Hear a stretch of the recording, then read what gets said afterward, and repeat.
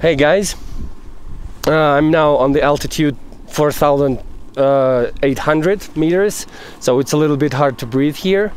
There is a Gokyo Lake just behind me, and you can't see it, but here is Ngazumba Glacier. So we are in the Everest region in Nepal, and now I'll try to show you another interesting harp, pretty unique, I would say. This one has actually two reeds. What does it mean? It's like when you play it, you can play on two frequencies at the same time. So, or you can just play with one reed, and then you'll be playing just like normal duo harp. So I'll show you how it sounds.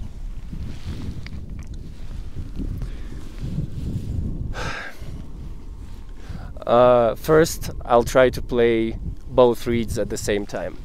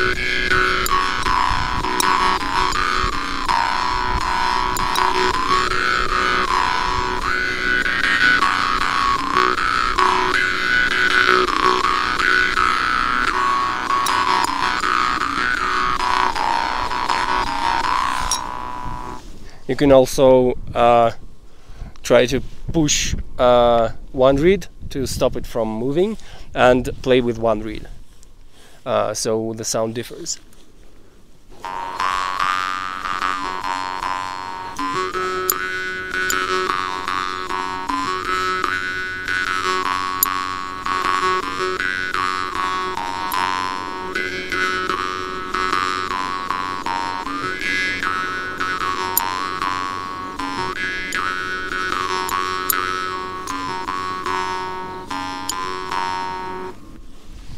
And another reed.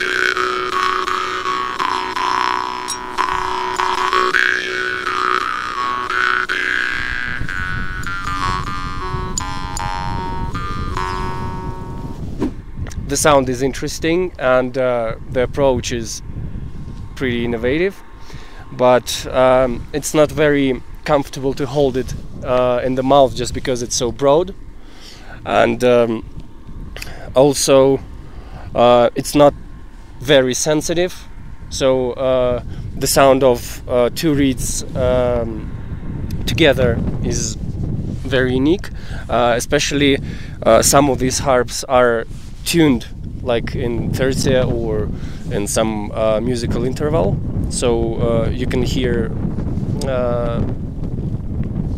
beautiful and harmonic sound, but playing with this harp is a little bit tricky just because it's too broad, and if you have a small mouth it can be a problem for you. So first I would recommend you to try before buying it. Then there is a case made especially for this harp. This is very light wooden case and pretty easy to use. You just put the harp and close it, and the harp is safe.